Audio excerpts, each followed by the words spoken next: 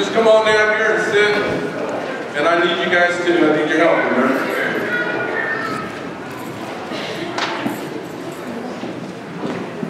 Y'all come on down and have a seat. Yeah, let's sit on the top step and then sit on the bottom step.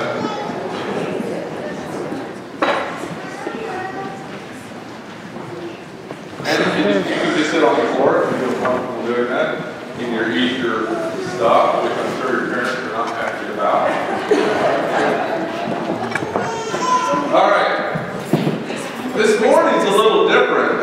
What's different about this morning? Yes, ma'am. It's Easter. Now look out in this congregation and tell me what's different. It's full. That's amazing. Hallelujah. Well, today, this morning is Easter morning, which is a little, it's just we're experiencing the possible resurrection for the first time. But the theme for today is two words, and it's called uh-oh. Can you say that? Uh-oh. Can you say that? Uh-oh. Because something's happened, but we're not really sure what it is. And the disciples have been through all of Holy Week where Jesus has been arrested and tried and executed and buried. And do you remember the disciples deserted Jesus in his time of need?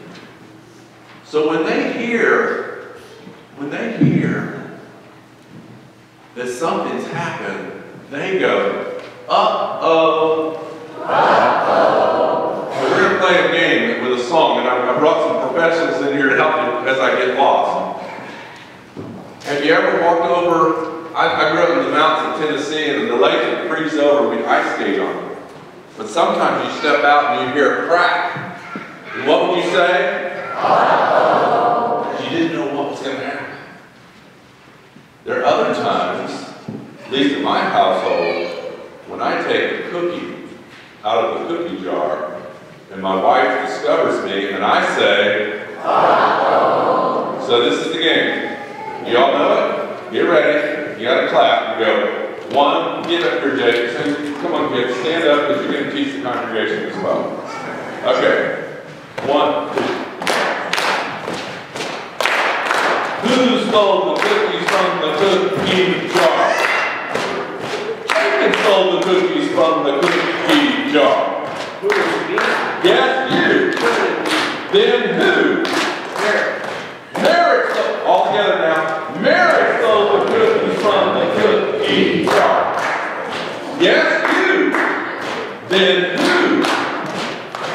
Isabel stole the cookies from the cookie jar. Yes, you. Then who? Say me. You can say me. No, I didn't. I didn't either. I was. Uh-oh.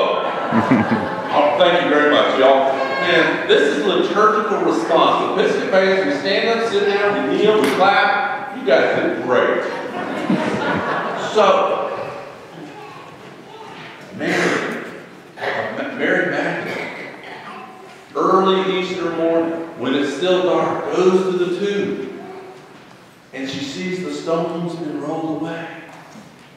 She immediately runs against Peter and John, who come racing back to find out what happened. They probably said, uh-oh. But as they're racing, Peter's beginning to think, uh-oh, what's happened? If it is the resurrection, how will I face Jesus? He says, uh-oh, maybe that's why he slows down.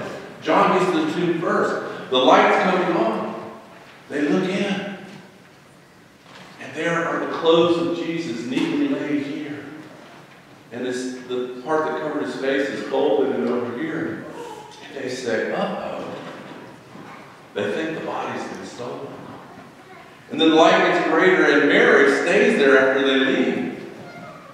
And she looks in and says, uh-oh. Who stole the body of Jesus Christ? She thinks maybe the gardener stole the body. She thinks maybe Joseph of Arimathea came and took it. But the real question question is, who raised the body of Jesus Christ? And Easter, the answer is God is. So we're going to say that real loud, and then you all can go to children's chapter. Who raised the body of Jesus Christ? God did. Hallelujah. Christ is risen. That'll work. All right. Who's taking the cross this time?